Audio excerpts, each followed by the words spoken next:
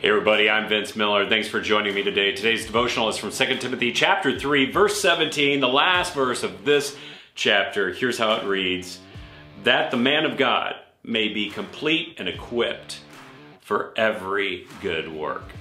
Now, if we read these words inside of the immediate context, we cannot miss the point. Completeness and equipping only come from God. He supplies the directions for how we get to where He wants us to be. Without God, we are mere mortals, but we are not men of God. And to become a complete and equipped follower, we must pick up the instruction book He has provided, which is the life-giving instructions He has breathed out to us. If we choose to look to other sources for spiritual directions, we may be mortal men, but not spiritual men. But I'll say this is a hard-learned lesson for so many Christians. Every day we are persuaded to seek fulfillment and provision in things of this life. We are sold the idea that provision is sought by way of like money or status or power, and we believe that completeness will come when having maybe a specific title or determined income or an allotment for retirement or a particular trinket or maybe even a specific leader in political power.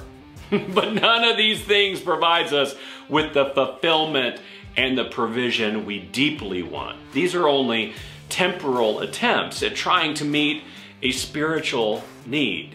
What we need is a solution that satisfies our longing on that soul level. And this is something that only God can provide, which He has already provided by way of His Word. So if you're looking to be complete and equipped, there's only one way to find it.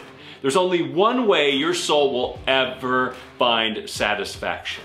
It is in the God who created you, the God who breathed into you your first breath, and the God who will sustain you by the breath of His Scripture.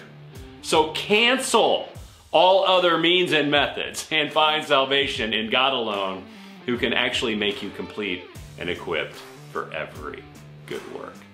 Well, thanks for joining me today. I want to encourage you to hit subscribe below or sign up for these daily devotionals. I think they'll really help you in your spiritual growth. And do me a favor today, share this with someone you know who may need it, and I'll see you right back here again tomorrow.